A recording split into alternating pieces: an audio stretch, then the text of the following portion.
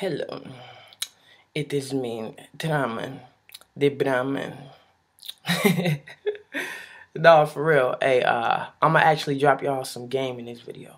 You know, some things I think about.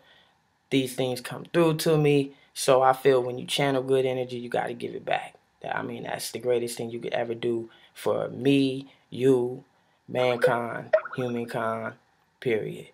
Excuse me, that's my Skype popping up a little bit, you know.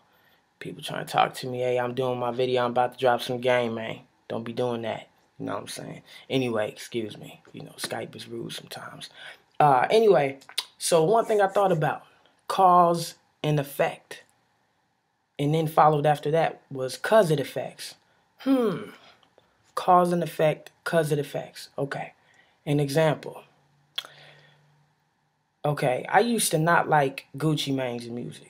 Real talk. I used to think that Gucci Mane, like, man, no, it's not, you know, nothing conscious. He rapping about drugs, all that. That's what I was thinking.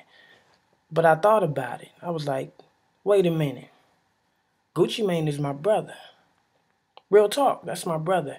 If something were to happen to Gucci Mane, I would feel a certain way about it. I would feel hurt because I wouldn't want to see another human being, period, you know, hurt. No matter what color you are, I wouldn't want to see that because it affects me.